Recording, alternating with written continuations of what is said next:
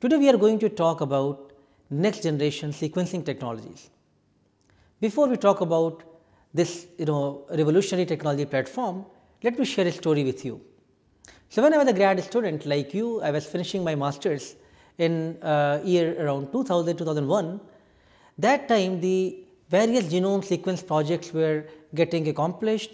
It was big news that time, big breakthrough that time, that the human genome project, the first draft was completed, and many other model organisms and their sequences were also getting completed at the same time.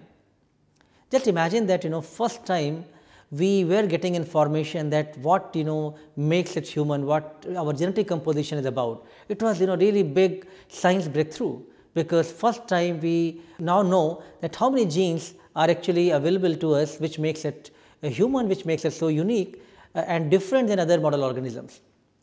Before that, there were only speculations that what makes human and how many genes we may have, but the first time the evidence for genes and our genetic composition, the genome, was first time revealed, right. It was definitely big revolution in the science field in general, and definitely in the biology and medicine area.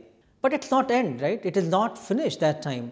So many times a technology shows us a promise and then it fades away. But what has happened in this area of genomics, that 2002 and 3 first time the draft human genome were released. But since then there has been tremendous advancement which has happened in this field of genomics, reaching to where we are, which we say as a next generation sequencing technology. This series of advancement happened for the first generation, second generation, third generation of next generation sequencing technology, and I must admit that advancement made by engineers and technologists, big data scientists and biologists together has really brought where we are currently in our magnitude of doing sequencing based experiments. So, what has changed from 2002 in 2018? Main thing which has changed is our speed, the speed at which we can now sequence the genome. Imagine the human genome projects took more than 10 years time to accomplish. Now, within 2 days time or 48 hours time, you can do sequencing of a given individual with the next generation sequencing technology. That is humongous change. Additionally, what took $1 billion to accomplish one human genome sequence, now it takes maybe only $1,000 to accomplish the same sequencing technology based work. So, both cost wise as well as the speed wise as well as the accuracy wise, the next generation sequencing moving from the Sanger sequencing based platform have made tremendous revolution. So, I am sure now you are excited to know that what NGS technologies are, which are the currently big industry player, big industry technologies which are leading this field. And in this light, we have invited a guest, Dr. Atima Agarwal from Thermo Fisher Scientists, who is manager, a commercial service training and tech support at Thermo Fisher Scientific, who will be taking this lecture, and she will try to provide you the basics of next generation sequencing first, and then give you little more detail and specifics for one of the technologies of ion torrent. So, let me welcome Dr. Atima Agarwal for her lecture on NGS based technologies and its applications.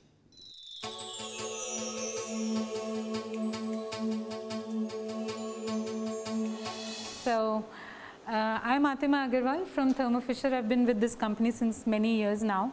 So, if you remember or if you have heard, in pre-1990 era, the sequencing used to be done on gels with radioactive labels. Yeah.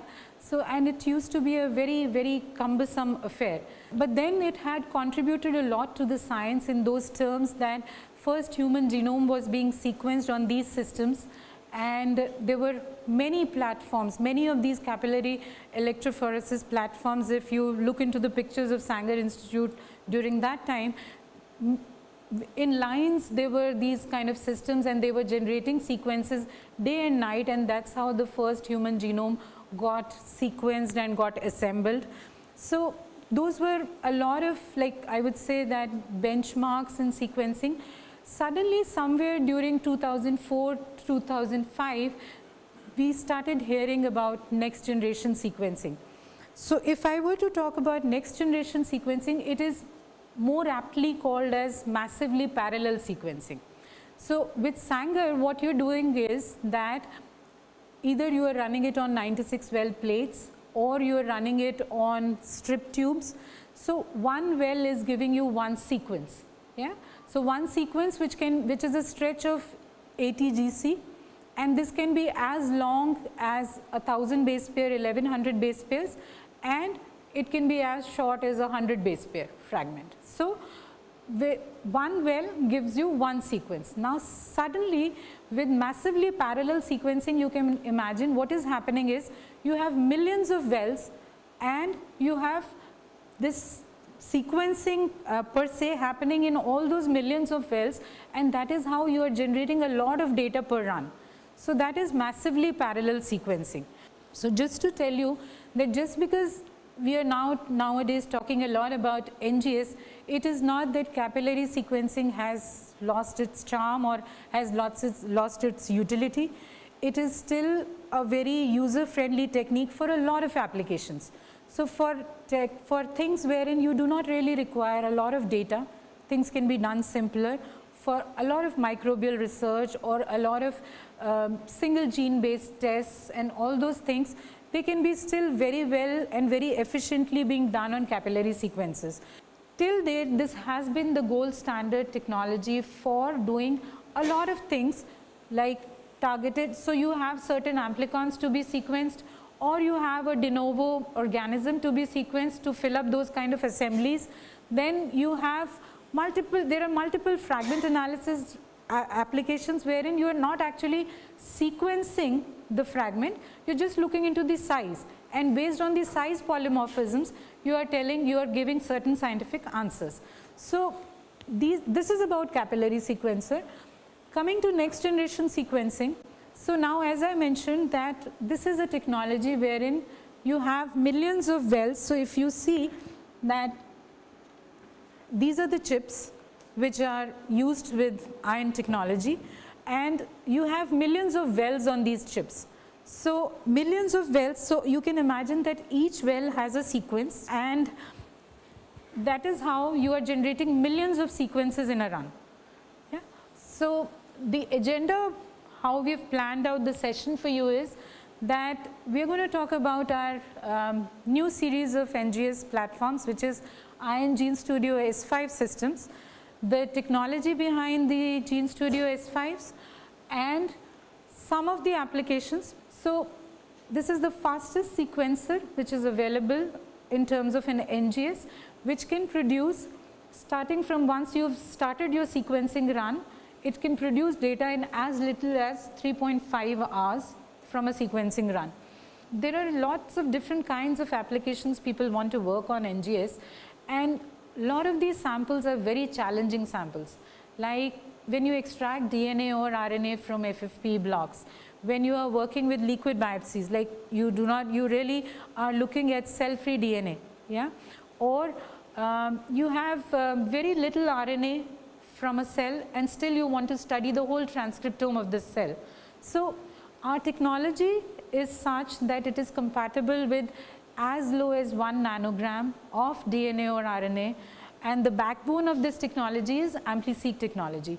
We'll come to those details later. So coming to the workflow now, so how we are generating these millions of reads. So you start with nucleic acid. Now this nucleic acid can be DNA, can be RNA. So where do you think you would be starting with the DNA? What kind of experiments do you think you would be starting with the DNA on NGS? DNA as a sample. Whole genome sequencing, yes. Plasmids, yes. Targeting resequencing. So when you are not, so targeted resequencing is basically when you do not want to sequence the whole genomes, you just want to sequence some targeted regions of the genome, that is targeted resequencing, yeah. So where do you think you would be using RNA as your starting material? Transcriptomes, yeah. Again, like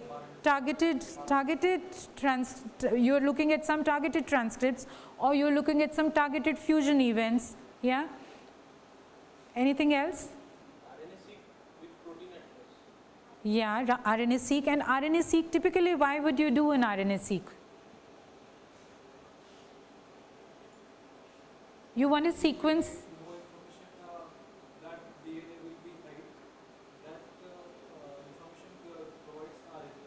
Yeah, so this DNA is transcribed into RNA, and then hence there are more probabilities that this particular part of the genome is actually getting transcribed or further translated into a protein. But that's just a possibility. There are many non-coding RNAs also. Yeah, it's like small RNAs. Yeah, yeah, which are which are there involved in lot of regulation activities of how the transcriptome is shaping within a cell.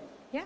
So people do a lot of different kinds of experiments. Now for what you would look out for in your NGS is that all these experiments, because the data requirement for all these experiments is very different. Yeah.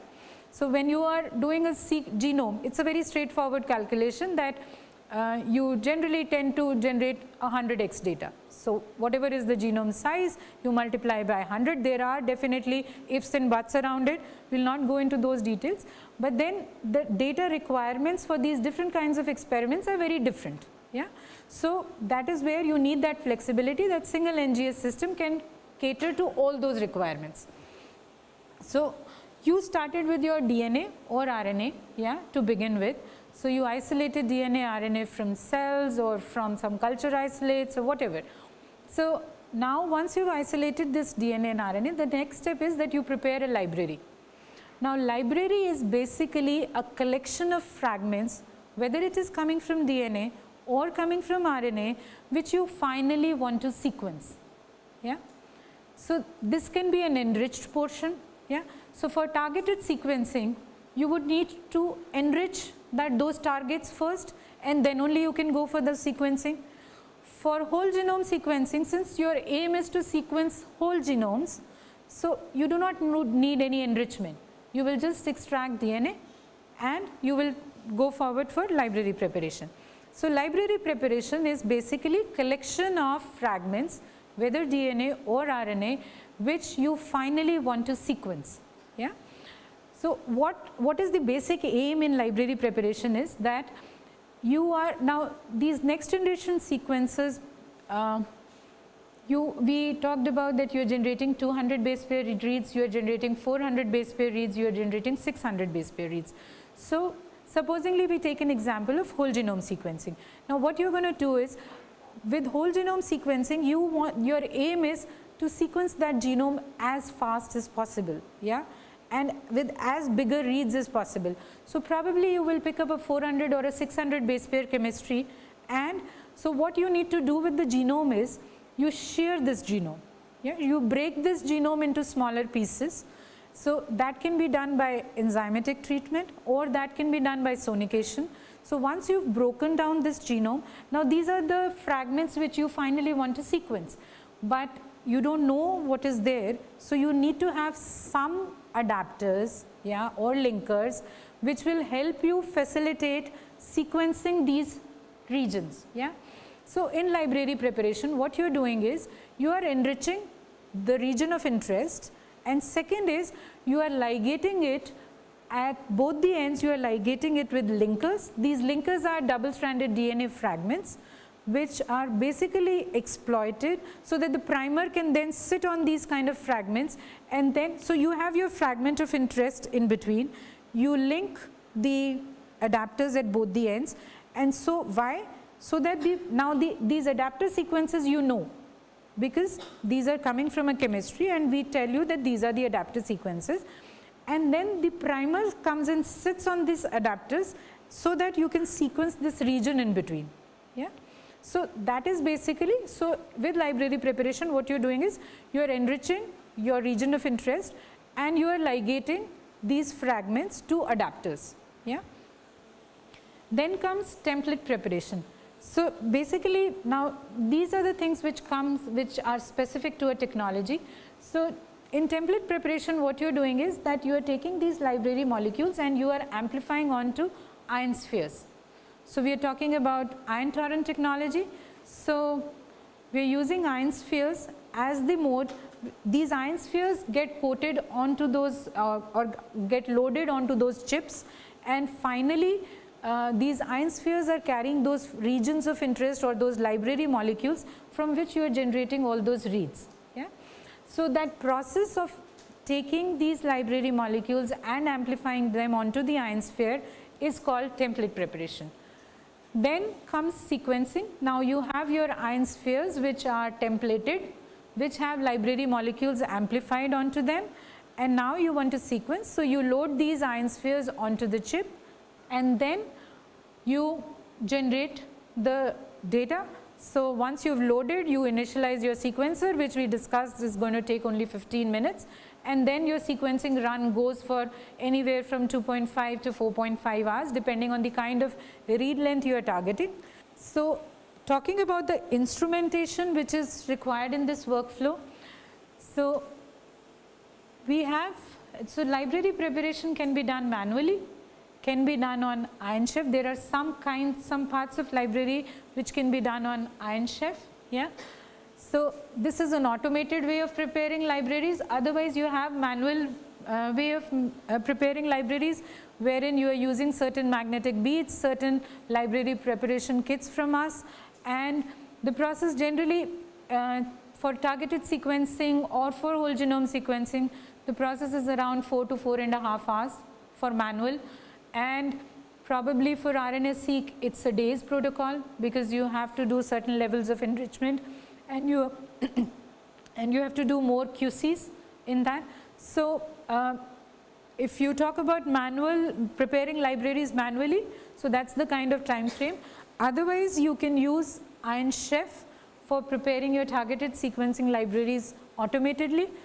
Then comes the template preparation. Now, as we discussed, during template preparation, you are loading these library molecules onto the ion spheres, and then finally these ion spheres are loaded onto the chip. Now, these loaded chips you take from here and you just load it in on this system, and they are good to go for sequencing. So just coming into a few details on library preparation. Now, how we go about library preparation is, since you are targeting variations at the DNA level as well as at the RNA level, you isolate DNA and RNA. Yeah. Then you reverse transcribe this RNA. So now you have DNA or cDNA. So you take this primer pool and you use this DNA and cDNA as your target. All these genes, yeah, get amplified at one go, and then since the primers are coming from conserved regions wherein you do not have any hotspots or any kind of variations to be looked into, we partially digest these primer sequences and then we ligate adapters. Now, when we say that you can do smaller experiments also, so you have a 52 gene panel and you have some 12 samples to be done. So what you're going to do is, you index these 12 samples by 12 different barcodes. Now these barcodes, so when we said that library preparation is all about enrichment of the targets and ligating adapters. So when we are ligating these adapters, you are using barcoded adapters to differentiate one sample from another. Yeah. Now this barcode is a 10 base pair unique sequence which is present in the adapter. Yeah, which will finally help you to differentiate between different kinds of samples which you are loading on one chip. So once you have ligated these adapters, you pool all these libraries. Now you are working with probably 6 samples on a chip. So based on the number of samples you plan to multiplex on a chip, you are going to use the number of barcodes. Yeah. Once you've done that, now you want equal amount of data for all those libraries. What you're going to do is, in terms of their molarity concentration, you will use equal molar concentration for all those libraries and make one pool of that. But the aim is that when you're doing small RNA sequencing for all these samples, you are aiming that you generate equal amount of data for all these samples, but because otherwise probably some of the samples have worked out pretty well and some will not. So to ensure that, you need to pool all these libraries in equimolar proportion. So once you've pooled that, after your library preparation step, now you started with 12 samples or you started with 20 samples, now that becomes one sample. Yeah. And now how are you going to differentiate? Now because it is now one sample, but you started with 20 samples. So when you generate the data, how are you going to differentiate? Yes, we use barcoded adapters. So the system is first thing it's going to use when it sequences the barcode sequences, and then it sequences your region of interest. And then it makes the bins that, okay, this read belongs to this sample and it is in this bin. Once we are through with our library preparation, then the next step is template preparation. So in template preparation, the aim is that you clonally amplify this. So you have prepared, you started with targeted sequencing, or you started with whole genome sequencing, or you started with an RNA-seq experiment. You have tons of millions of target molecules which are to be sequenced. So what we are aiming during template preparation is that one library molecule gets clonally amplified onto one ion sphere. So this is the basic aim of this particular step, and so this library molecule gets amplified onto this ion sphere, and this is one clone which is getting amplified all over on the ion sphere. Then there could be some ion spheres which have not got amplified. Yeah? So you do not want to load them on the chip, so you negate all those ion spheres at the enrichment step. Yeah? So what is happening is that we are using ion spheres which have an oligo which is linked to these. So this oligo is complementary to one of the adapters which you used during library preparation. So if we go back a few slides, so we used two adapters, P1 and one was barcoded adapter. So, and we mentioned earlier that we are basically exploiting these adapter sequences for us to enable the sequence to sequence these millions of fragments later on one chip. So we are using this particular P1 adapter sequence, yeah, for the library molecules to complementary go and bind onto the ion sphere. So now if we go back to that slide, so these ion spheres are loaded or are coated with oligos which are complementary to the P1 adapter. So when these emulsions are being created, you are basically making these water molecules which are surrounded by oil, and you are trying to amplify these library molecules. So when this emulsion is being created, this is a random distribution of these ion spheres with the library molecule and enough PCR components for it to amplify this library molecule onto this ion sphere. So what is happening is, a library molecule is coming, it is getting denatured and it is sitting on that complementary sequence which is complementary to the P1 adapter, and then it goes ahead and it sequences this part, and that's how you sequence.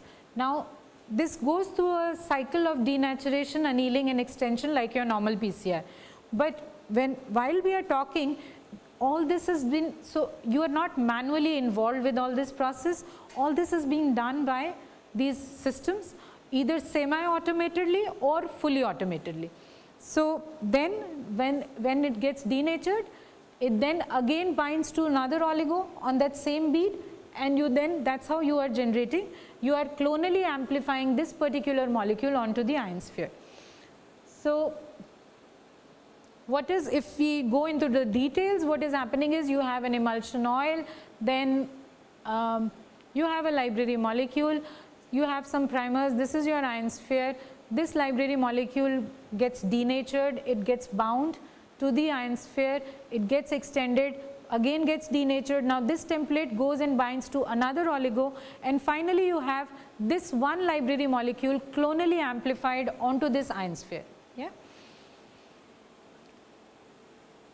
So now we said that there could be some molecules or some of those water droplets when the emulsion was being created, they did not get a library molecule. So they will not get amplified also.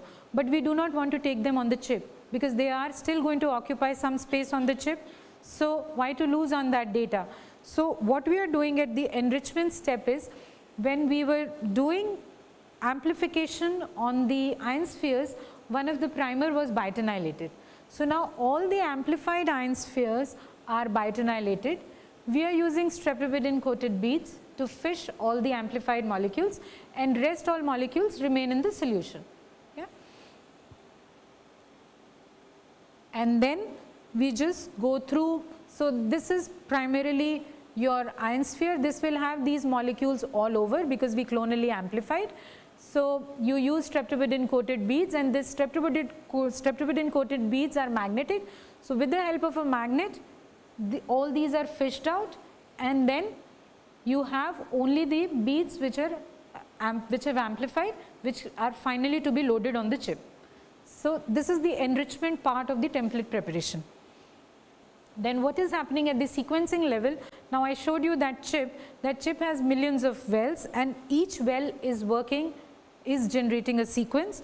So this is your chip. It has millions of wells, and if we are now to consider that this is one well, this one well has one ion sphere which is loaded with one kind of template. So what is happening during sequencing is that when ion chef is preparing the sample for the sequencing, it is already adding the primer and polymerase to the chip itself. Now what else it needs for extension? DNTPs, yeah. So what the system does is, it is adding DNTPs sequentially onto the chip, and then naturally we know that whenever a DNTP gets incorporated or gets polymerized into a growing chain of DNA, there is a bond formed between the phosphate group and the hydroxyl group, yeah, and this phosphodiester bond, when formed, this releases a hydrogen ion, yeah. So now we coated these library molecules onto this ion sphere. So this same event, so supposingly the first base here is an A, yeah. So you had flown DTTP. So it will have a complement, it is a complementary nucleotide, it will bind and it will release hydrogen ions, and these hydrogen ions get converted into a voltage signal which is finally being captured. So this ion basically is these release of so many hydrogen ions in one well are bringing up a change in pH for that particular well, yeah. And when the pH is being changed for that particular well, that change in pH is being recorded as a change in voltage. So basically you are converting a chemical information into a digital information, and that is how you are saying that a signal has been received and a base has been called. Now supposingly, now we said that T is your, or A is your first base, and the system had flown a DGTP. So now that is, G is not going to bind to A, yeah. So what will happen is, there will be no binding, no hydrogen ion release, so no change in pH, no signal detected by the system. So we will just see this by a cartoon. So considering that this is your one ion sphere, these are your adapters, yeah. This is the barcoded adapter, and this is your adapter which you used for ligating these sequences onto the ion sphere. Then what is happening is, your primer is coming and binding here, you add the DNTP sequentially. Now what will happen is, this will bind, you will have a change in pH which will be recorded by the system, and the system knows that it is flowing a DTTP at this particular time, and that is why it can associate this signal with an A, yeah. So we are not using any fluorescently labeled DNTPs, so this is a simple chemistry. Now what will happen in the next, so we had flown in an A, and the next target base is G. They are not complementary, so it will not bind, it will get washed off. Then again, so likewise you will build up the sequence.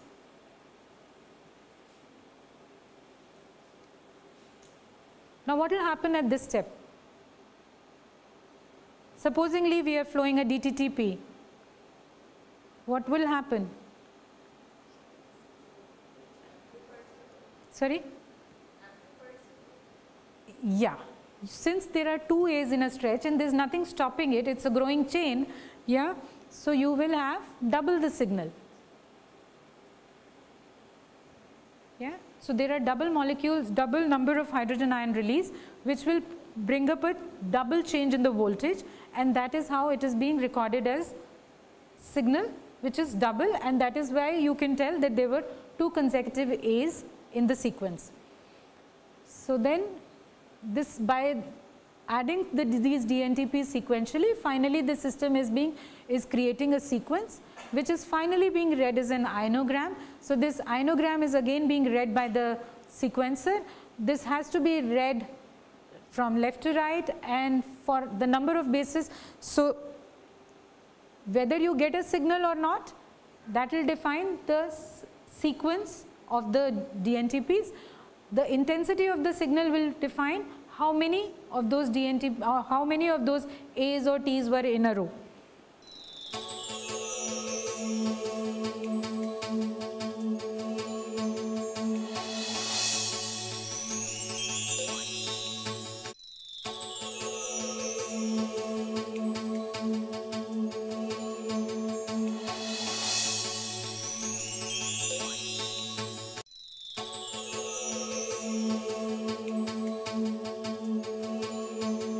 So, hope you got a glimpse of next generation sequencing technologies, which has really revolutionized the field of genomics. You were given the basics and some possible applications using this technology platform, and one specific technology of ion torrent was also illustrated and discussed. These concepts will be again covered in more detail in the following lectures, when we have invited some more industry experts representing different technology platforms, who will also provide you the basics and the current status of these technologies. So, see you in the next lecture. Thank you.